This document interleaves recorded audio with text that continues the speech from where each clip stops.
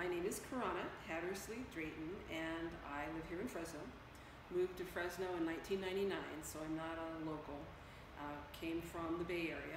I was born in San Francisco, raised up in Sacramento, and went to UC Berkeley forever. And that's a really important part of my persona. Have an undergraduate degree in cultural anthropology.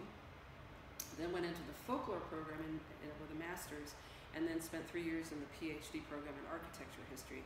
And I like to stress that because I have a real Catholic approach to the environment and to buildings. It's not just, the art history sort of perspective or even an architectural perspective. It's also about cultural issues and ethnicity and why things were built, etc., people. So, as a kid, it's funny, I think that we're sort of imprinted with what we might grow up to be when we're kids. I don't know if that's really true or not, but as a child, I loved old gravestones, old graveyards. I grew up in Sacramento, and down the street was the old Sacramento Cemetery. And then I loved old buildings, old houses. You go up in the gold rush country. And when I was first entering the graduate program at Berkeley, James Deeds, archaeologist, came to Berkeley and introduced this whole thing about material culture, and that studying buildings and stuff, there was this really rich context for it. It wasn't just, oh, I like this building. There was just this very interesting process of understanding how people think through analyzing and looking and decoding and deconstructing, say, for example, buildings. So that was kind of my start. And then I went into the PhD program in architecture history. I was on the State Historical Resources Commission, but not as the architecture historian, but as a folk life specialist. And that kind of got my start, and I started to really work professionally in architecture history when I came here in 1999. I had been a consultant contract employee, and I came to work for Caltrans as an architecture historian, worked for them for 3 years, and then the city opened up a position for historic preservation officer, project manager, and it was an opportunity to go from being reactive, here comes the freeway, oh, what's going to be, affected, to being proactive, trying to save buildings, celebrate history, put things on the local register. So I worked for the city of Fresno for close to 15 years. My specialty is vernacular architecture, the sort of buildings that reflect local aesthetics. In the past, vernacular really meant folk building, and that's how I started off. One could say that Stevens and Zellmer, for example, have created a vernacular here with their Adobe, stabilized Adobe brick garden offices. So vernacular architecture, I was on the board of the Vernacular Architecture Forum. When I was at the city, we hosted the national conference. Very interested in gendered spaces, very interested in outbuildings like tank houses and barns and things like that.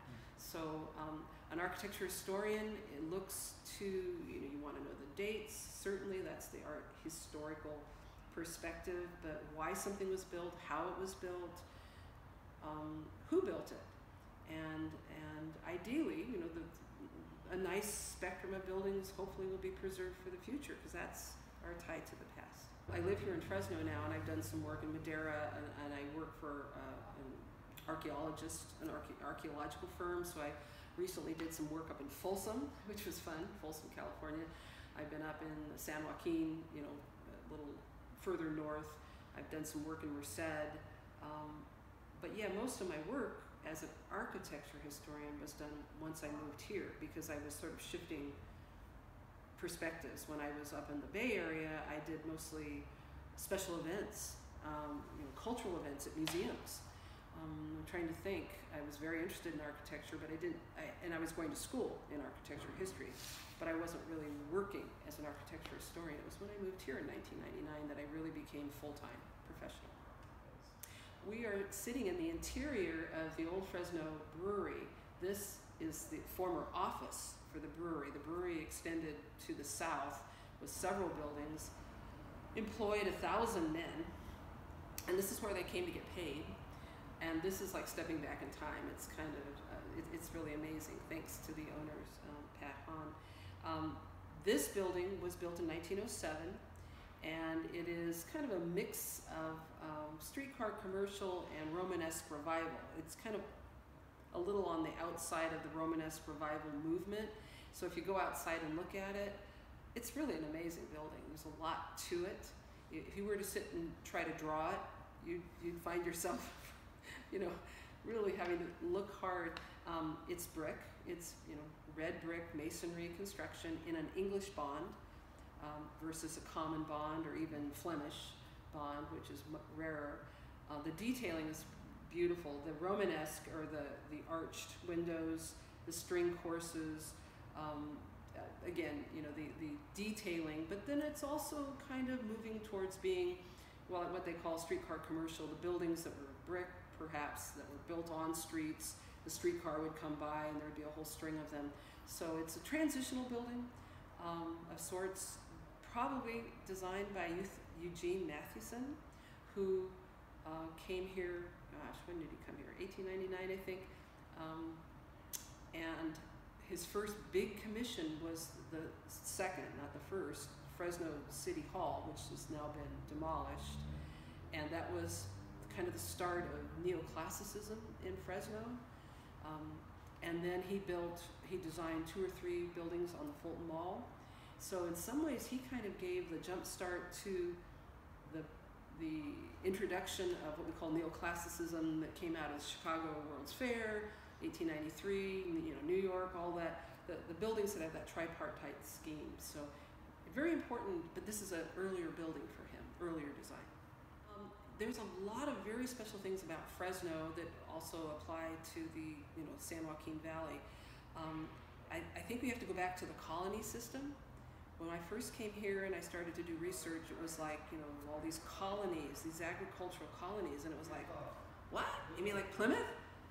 Kind of, yeah. What happened is you had entrepreneurs buying big tracts of land and subdividing them into 20 and 40 acre farms for farmers in the United States and definitely in Scandinavia to come here and find their place in the sun, lots of sun here. But I think what's really important about the landscape, and then I'll get back to architecture, is that in putting in these colonies, they also very astutely, to provide water, began to tap into and build canals. And so you have canals running through Fresno and through the outside area, and that's really neat, you know. And they're still used, there's still water, you know, there's water conveyance systems, and also landscape boulevards. So Kearney Boulevard, but most of these colonies, or many of them, had landscape boulevards that were almost like a Baroque arrow that say, you know, led you to this particular tract. And the people who planted these were not, you know, they were very astute. They planted drought-resistant varieties, you know, Washingtonian palms, oleanders, and what am I thinking of? Eucalyptus. And you know, sometimes you make a mistake, but for the most part, they were very smart. And so I think a point that's important architecturally is that, in my mind, Fresno was never a backwater town, and it was a railroad town. 1872, you know, became chartered in 1885. But from the beginning, other than somebody's little, you know, shack or something, the buildings, the commercial buildings, were beautifully built. They were architect designed. The architects, many of them, were from MIT, Berkeley, even the École des Beaux-Arts. You certainly see that as you go forward in time to the teens and 20s are buildings downtown.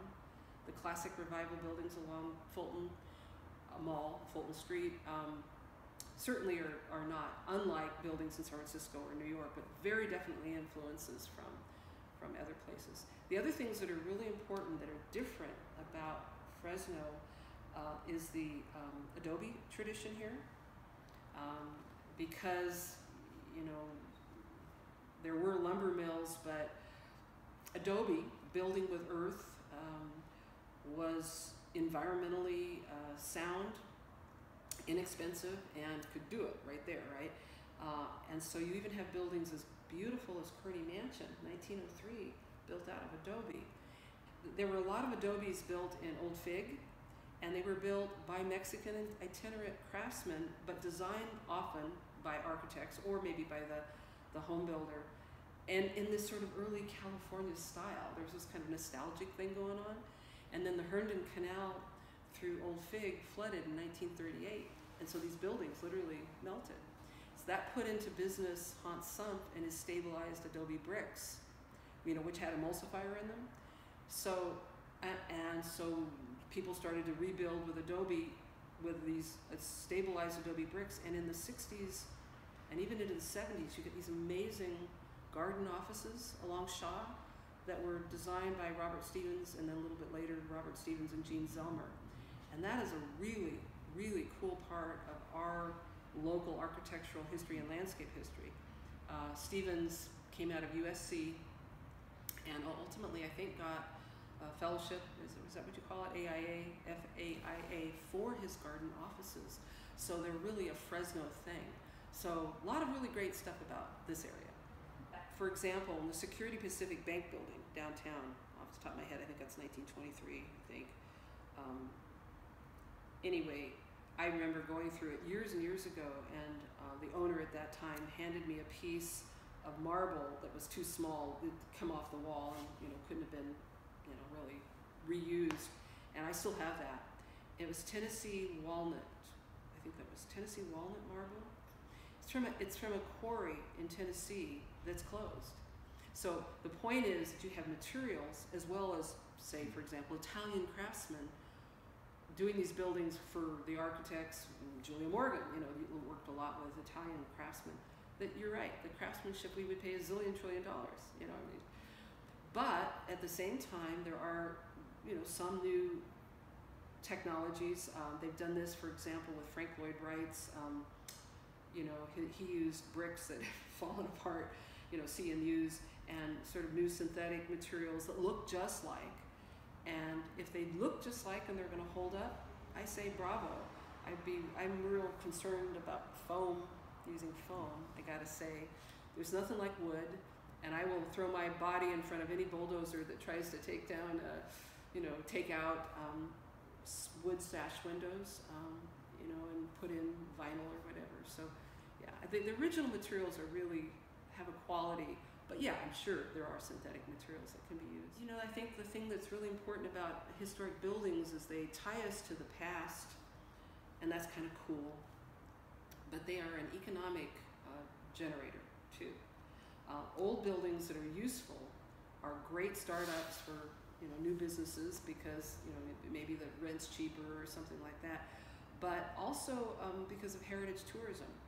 I mean, when you're heritage, people who go looking at historic sites spend more money than someone going to, say, sports events.